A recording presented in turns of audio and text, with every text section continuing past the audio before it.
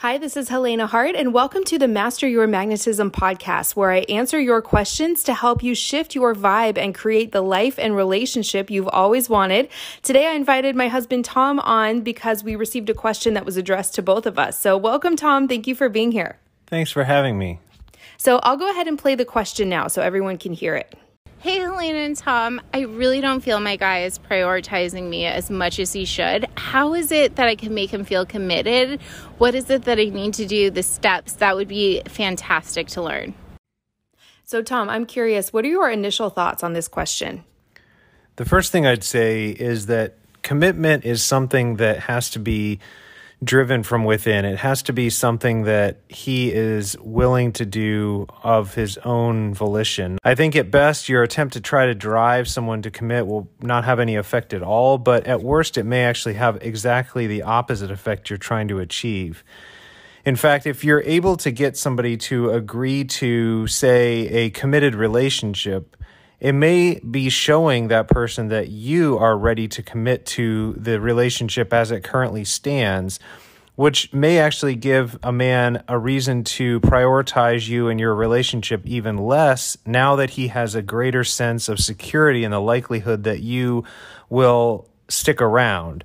If he's not prioritizing you, then the relationship probably is not something to which you want to commit yourself further and get further invested in.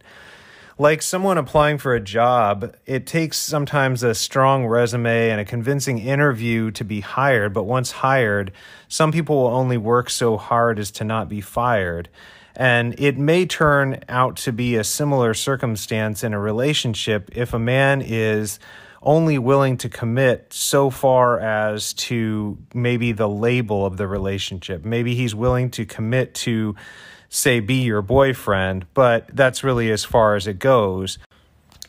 Yeah, I hear from women all the time who are in situations where the man might step up for a little while, especially if he gets the sense that he's going to lose her if he doesn't. But in situations like this, just like you said, eventually he kind of slips right back into his default mode, whatever he was comfortable doing before. And then what is she supposed to do? She's exclusively committed herself to this guy. She can't date other men. And so she's just in this situation where her needs aren't getting met and a man's not motivated to really prioritize her or the relationship. So everything you said is really important.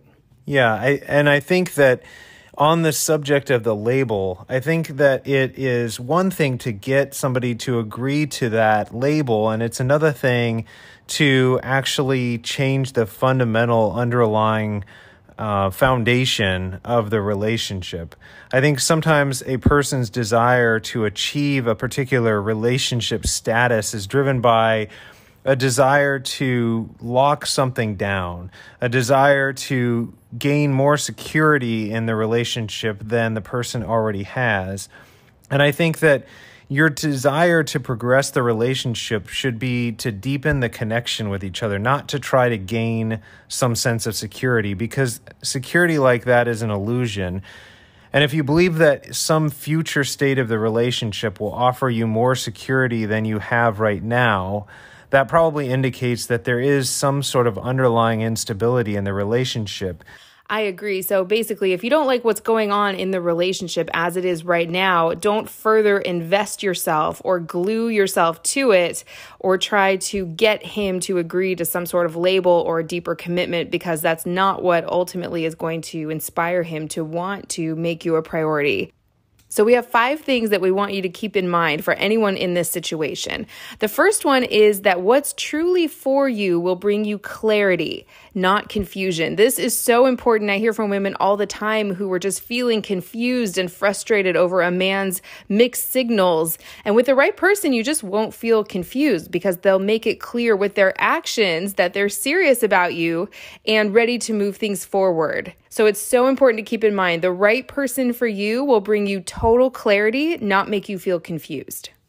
And the second thing is to watch what he's doing most of the time, say 90+% of the time, and pay attention to whether that is something that you yourself want to commit to right now as the relationship currently stands. Because if he is not investing and committing time and prioritizing you as the relationship currently stands, why would you yourself want to further commit to that? The third thing we wanted to share is that, of course, it's fine to ask. If you're feeling confused about something, asking for clarity is not going to push the right person away. I actually did a whole live stream on this topic not too long ago. It was called Say This to Tell a Man What You Want or What You're Looking For in a Relationship. So I can include a link to that in the description of this episode if you want to check that out. We shared some situations in which you might want to ask for clarity and exactly what to say. But keep in mind that talking about the relationship or asking for clarity won't push the right man away if he's truly interested and on the same page in terms of what he's ultimately looking for too. And the fourth thing that we wanted to share is to pay attention to both his words and his actions, and particularly to take the one of those two things that you would probably prefer to hear or see the least as the most truthful. And that's to say that you should watch his actions, even if he is telling you that he's ready for commitment and he's ready to further the relationship, but he's not prioritizing you, and he is not showing that he is actually ready by his actions, then you should pay attention to that and believe that that is a good indication of how he will continue to respond in your relationship. And vice versa, even if it seems like there's good chemistry and good compatibility with somebody, but he's flat out telling you that he is not looking for a committed relationship, or he's not looking for any of the things that maybe you would like to see in a long-term relationship, you should believe those things as well. And the last thing we wanted to share is the importance of focusing on the connection, not the label. The connection, in our opinion, is the number one most valuable asset you have in the relationship, not the label you put around it. There needs to be something for him to commit to. And from our experience and in our opinion, that's the connection. So don't get caught up on, are we boyfriend, girlfriend? Are we going to get married one day? Because if the connection's not there, he's going to lose his motivation to keep prioritizing you and wanting to meet your needs and make you happy. Would you agree? Right, exactly. So do you have any other thoughts on this question before we close out? The one other thing that I would add is that I think a relationship is a continuum. And that's to say that each quote-unquote milestone really should merely be the next logical step along that path. I think in our relationship in the early stages, there were no points at which I was having to debate and really contemplate whether I was ready for the next step in our relationship. They just moved along and happened naturally before we even knew it. And that's not to say that in the course of a long relationship, there might not be turning points, or there may not be points where you could look back and recognize in the future that there was some progression made at a particular point. But the idea of labels along the path of a relationship, I think, are just the artifacts of a relationship progressing naturally and healthily.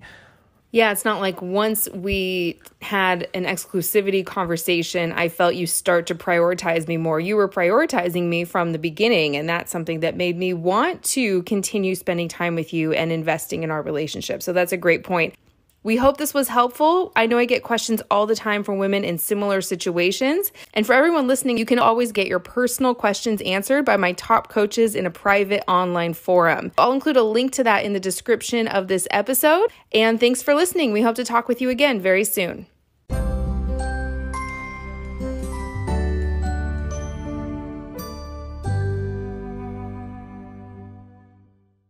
If you're tired of struggling in your love life and you want a proven system to get into and maintain a relationship where you're consistently loved, valued, and cherished, go to forever1234.com.